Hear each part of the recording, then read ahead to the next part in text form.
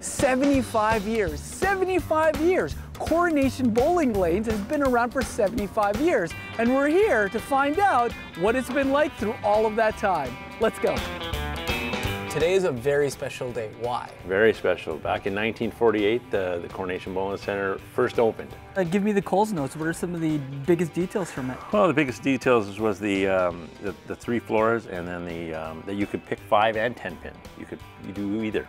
Not here anymore. Not anymore. Only 5 now. But you could pick either, and then the pin boy, as they used to call him, would throw you back the ball and set up the pins that you didn't knock down, or clear them out of the way. Wow. And then in 1960, we became the first bowling center to have automatic pin setters. And this is just an old picture of Joe Dubinsky standing on the crane and the machine broken down to go into the building. So tell me about like the lanes, like everything about it. Like this is special, right? 1948, these were put in board by board. So they were put one board hammered to the side and continued on all the way on. So it was made in space. So. And do they have any of these anywhere in Manitoba? These are the last standing ones in Manitoba. Everybody else has gone to the synthetic lanes, but we've been lucky enough to keep them nice enough that we could still bowl on them, but it's a challenge. Yeah, well, what kind of maintenance is involved in Well, the hard part is there's not so many of them anymore that it's hard to get the product to put the refinish on. Because it's a special product. It's not just your local handy hardware store or fair thing. To keep it, very, very slick, huh?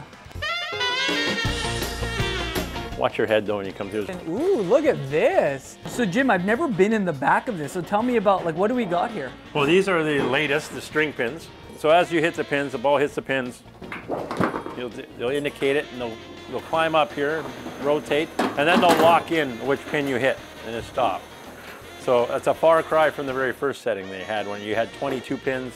You had pins coming around. You had to manually push the button to pick them up and clean them out of the way and get new pins. So. And you had a person setting the pins. Well, yeah, back in the day, you'd have the guy sitting, he was standing in the back, and they tell me that if you were really good, you could do 4 lanes.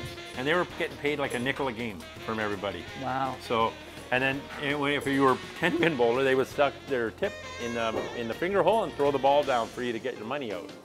So, and I've also heard the horror stories where the kids got hit with the finger and then they would throw the ball back as fast as it came in. So, and then when they were bored, they would write on the wall. Oh yeah. And that's where you get all these, you see around here, all the graffiti, we'll call it, on the side walls there. That's what they did when they were bored? When they were bored, they'd write their name on here, and at the top there, that's the one I was telling you about, 1961, David Allen and Sylvia. They're still married today. Still married and still coming in here? Yeah, absolutely. So he was a pin setter? Is that he what was a pin setter. David was a pin setter, yeah. All right. Sylvia was just a lucky lady. She was the lucky lady. That came here. That's right. Marriages have been formed because of this place. You got that right. There's obviously a space theme, cosmic bowling.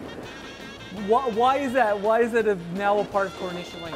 Well, when we put in the glow bowling, we needed something different for flooring. So we had the cosmic carpet put in, and it had a space theme, and then this came available, and we thought, oh, let's put it up there. And in the glow bowling, it stands out nicely. So it's something that you guys do, glow bowling. Obviously, you have regular 5-pin during the day, and when does the glow bowling happen? Usually on the weekends for sure. Weekdays are mostly all league bowling, but weekends is for sure glow bowling time.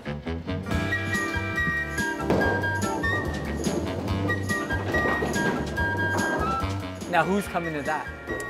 Everybody. Like it's, you have your families coming in from little kids to grandmas and grandpas. They like it. Sometimes the music's too loud for them, but we turn it down for them, and it's for everyone. Okay, so you have some special things here made. Can you tell me about that? Yeah, all our league bowlers this week are receiving a personalized water bottle with our 75th logo on it and the actual news article on the side of the thing. And then just over the years on the picture here where we had the ice bowling and you know, all the different stuff over the years. And then we got the Imperial cookies that we got made by High Tea Bakery with our logo on it. It's amazing. I'm gonna have to try one of these. Enjoy. Oh yeah. It's always been here, and it should always be here. So. And I mean, it's a big thing for everyone that's, I guess, coming here and whatnot. So.